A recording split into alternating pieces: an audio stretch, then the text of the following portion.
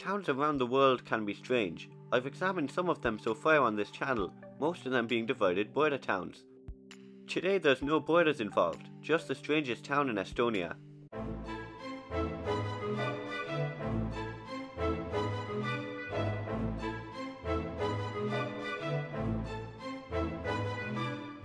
Firstly, Estonia is a country in Northern Europe and it is one of the 3 Baltic states.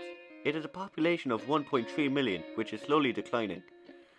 About 1/3 of the Estonian population lives in its capital Tallinn, which is located in the north of the country on the Gulf of Finland and is well known for its medieval old town, which is a UNESCO World Heritage Site.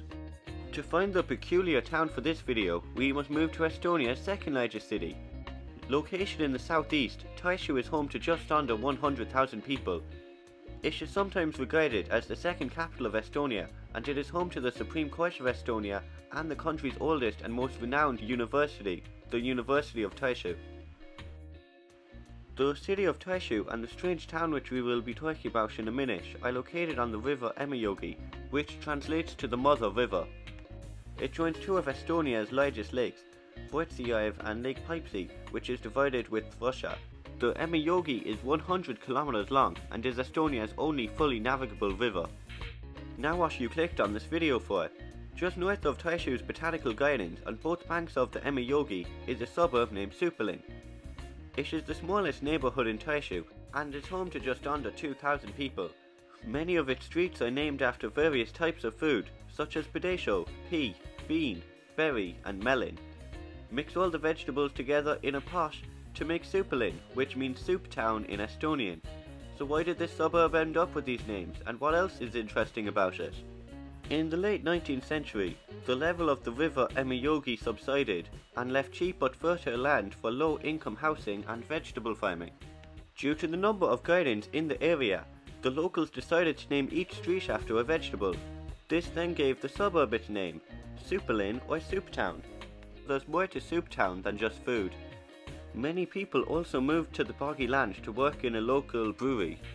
Supilinn wasn't heavily bombed in the Second World War, allowing its pre-war wooden slum buildings to survive. They are 1 or 2 story buildings and a location in a maze of narrow, once muddy streets. There's no pattern or set colours with the buildings.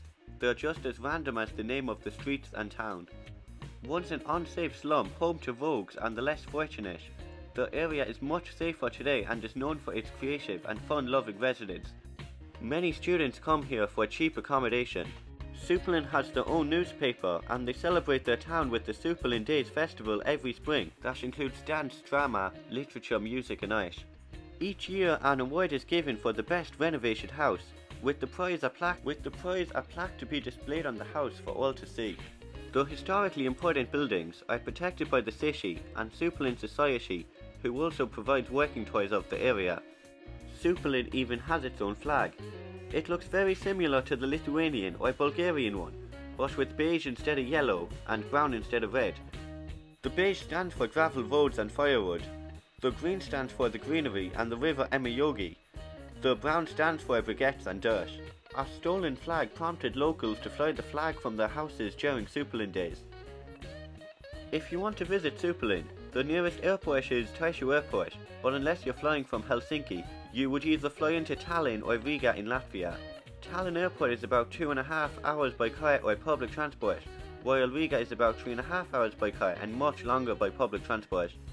If you decide to drive from Riga to Tartu, you will drive through what could be Estonia's other strangest town, Valga and Valka, which is cut in half by the Estonian-Latvian border. If only I had a video on that.